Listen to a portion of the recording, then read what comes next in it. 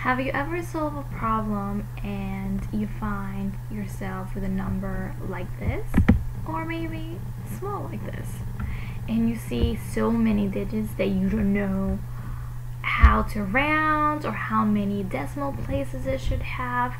So this is why significant figures comes into place here.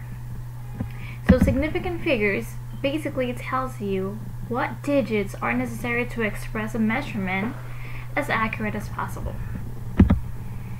So there are some rules to follow with significant figures or digits. You can hear both words, figures or digits. So let's start with the first rule. So in your foldable that will be attached, please write down the rules and some examples that we are going to go through.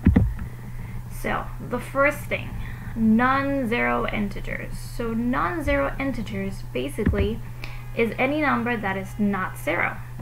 1, 2, 3, 4, 5, 6, 7, 8. Any number that is not zero. So the first example here, we have the number 3456. So in here, how many numbers are not zero?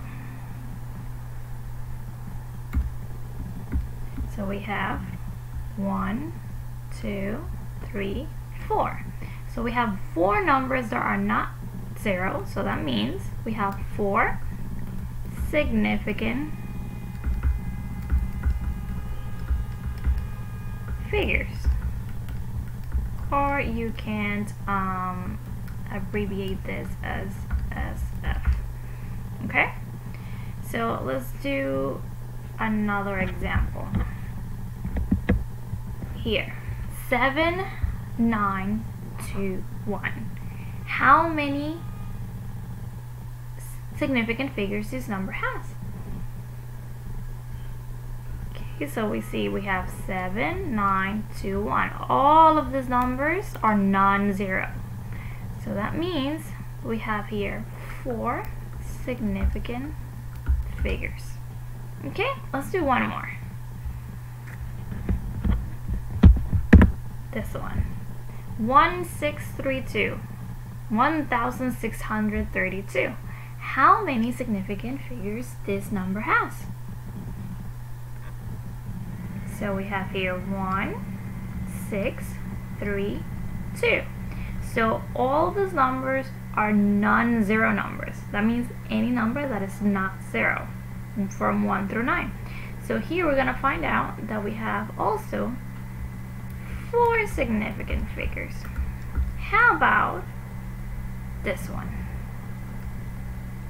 How many significant figures this number has? 2, right? 3 and 2 are non-zeros, that means not zero. So we have here 2 significant figures. And let's see, let's do one more for fun. So this number 3, how many significant figures it has? Just 1 significant figure, right? Well, I hope this was helpful. Part 2 is coming soon.